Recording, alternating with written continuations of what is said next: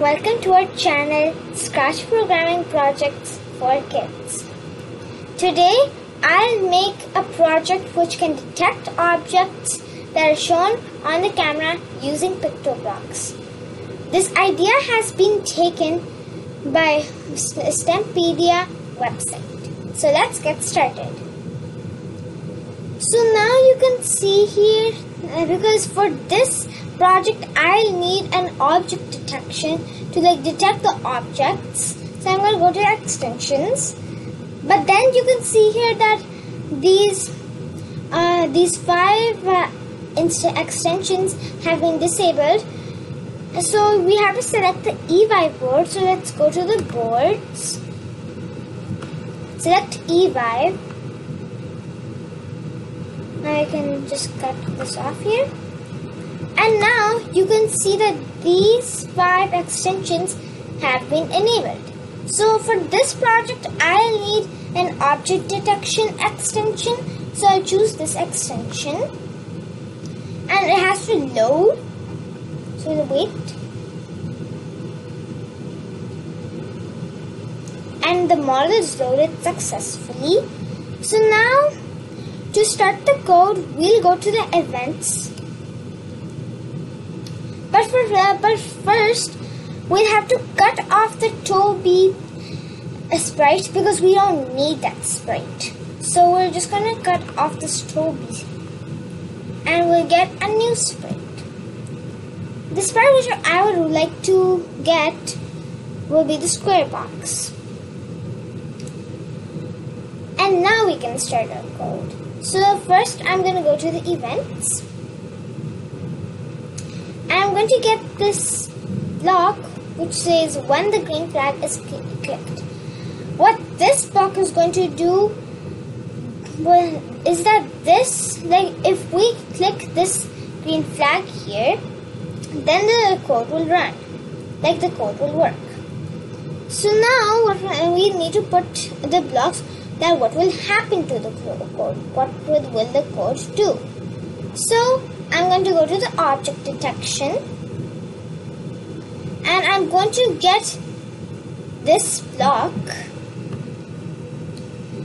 What this block is going to do, it's going to turn on this stage and will show our video. So now I have to put the forever block and put a block inside it. That's that. And the block which I'm going to put inside it is, let's go to the object detection and let's get this block.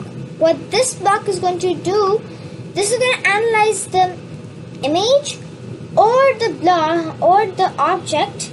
It's going to analyze it, it's going to look at the image or the object. And I put this in a forever loop so it will go on forever.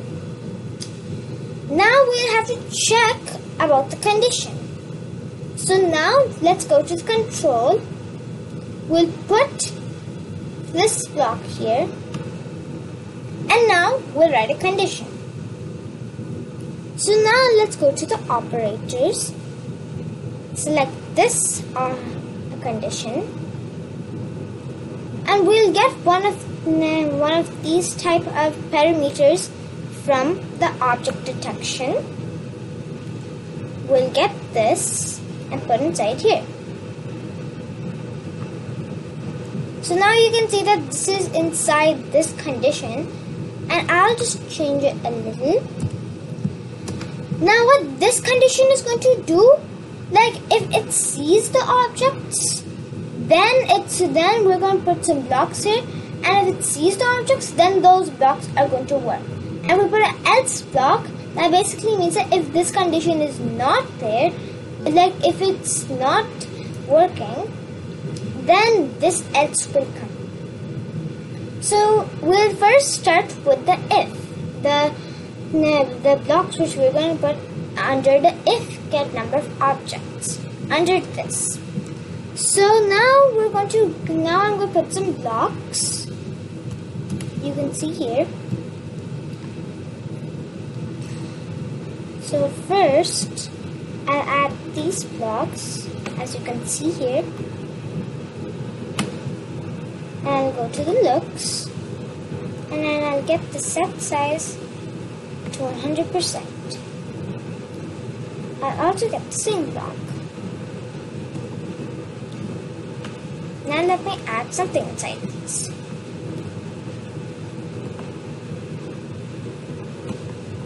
Okay, so we're going to, because it's an X position, we're going to do it for the X.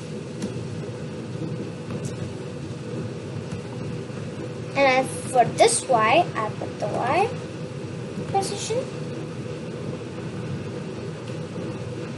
And for set size to 100%, I put another block inside of 100%.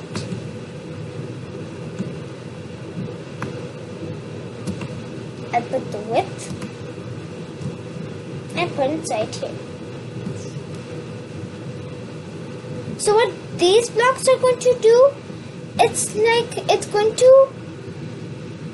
going to like see them, it's going to, I've added these blocks because, okay, I've added these blocks to set the size of the square box equal to the size of the object. So that's what these blocks are for. Now I'm going to put the block, which we have to do inside the hello. So I'm as just going to put inside here. And what this block is going to do, it's going to say what the object is, like the object's name. So you know what that object is. And we'll also put a condition inside the else to say that if this condition is not true. Just say that if the condition is not true. So I'll put this block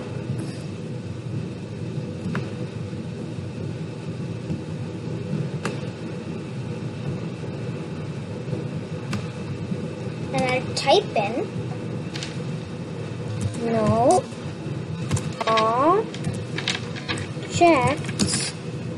detected.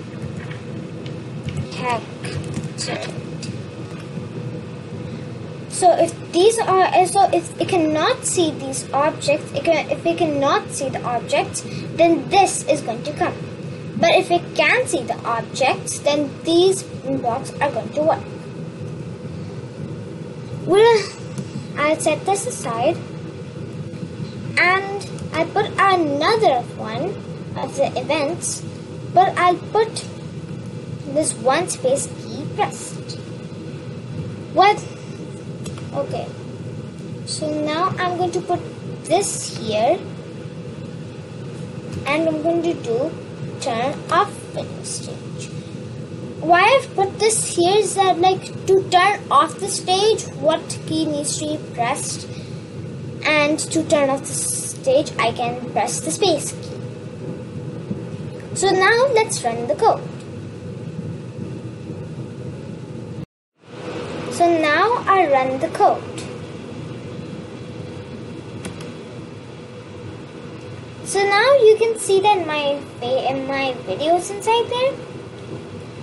And it's saying that it's a chair because I'm sitting on a chair. And if I move away from it, now it says that I'm a person because I'm not like on the chair now. So I'm a person now.